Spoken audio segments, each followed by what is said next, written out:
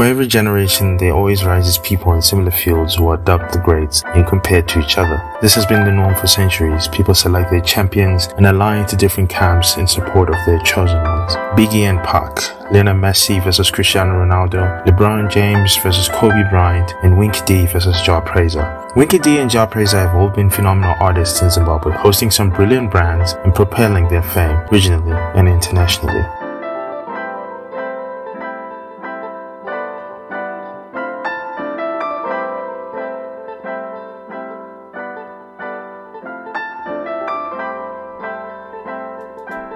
Hey guys, welcome to the Solo Analyst, the channel where we dig deep to go beyond the surface story. Please stick with us, like, subscribe, comment, and ring the notification bell so that you get notified every time I upload new content. Also stick around to the end of this video so that you get links to our channel playlist and more videos on this channel. Be entertained, and let's get on with the video.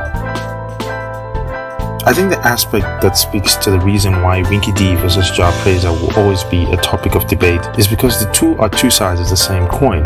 Having started their careers at about the same time, their starts were plagued with average releases and both lacked an identity only to find success in later years. But in terms of head starts, I think Jah Prayzah had a bit of a vital start, with Sungano as a precursor to the future of what Mukudze Mkhombe was about to unleash on the world. His poetic style and use of live instruments like mbira with a pseudo-reggaeton was catchy, and the chorus would linger in many people's minds. But we can't leave out Winky D. Whilst Chirumiko had quite the presence in the reggae and dancehall circles, songs like Rasta quickly found a following, and he saw dominance in the reggae and dancehall fraternity. Jah Prayzah, however, did it better. His music wasn't selective, it wasn't for the ghetto only. It appealed to everyone, both young and old. Winky D's music was more targeted at the ghetto youths and reggae lovers, basically setting a trend for what would be known as Zim dancehall. If we are to judge using followers on social media platforms, numbers don't lie. Jah Prayzah has Winky D beat, with approximately over 1,171,000 followers on Facebook and Instagram combined, compared to Winky D's approximately over 548,000 followers on Facebook and Instagram combined at the time of making this video. At the time of this video,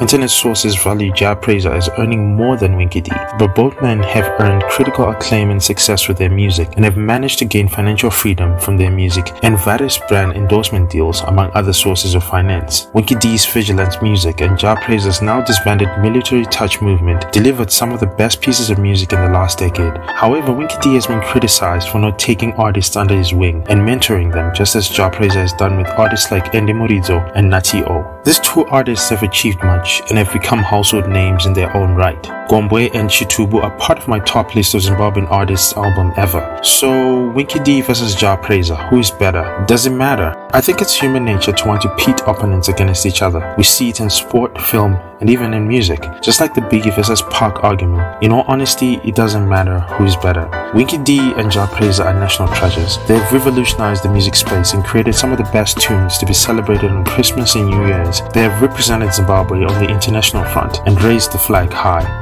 Winky and Jah Prayzah are flag bearers in their generation, bringing music with social commentary about national pride, unity, the state of the country, poverty, and for me stand as better role models who only caught the spotlight when it's time to make their music. A massive shift from the usual quote-unquote influencers. Comparing the two is just human nature, but for me I celebrate Winky D and Jah Prayzah. It's an honor to be alive, to experience their music, to see their journey and their evolution past local barriers and into the international space. Does it matter who is better or who is richer? Their music shouldn't divide camps, but unite fans in musical harmony. Thank you for taking your time to watch this video.